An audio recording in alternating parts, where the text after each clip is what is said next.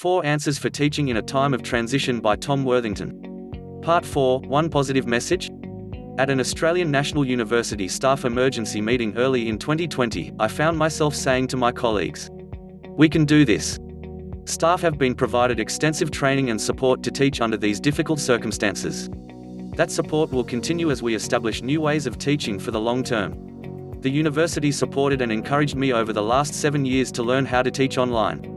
This was in case students were kept from class by an international crisis. I was able to trial those techniques, so they were ready when needed this year for COVID-19. I knew we could do this, because I had been trained to do this.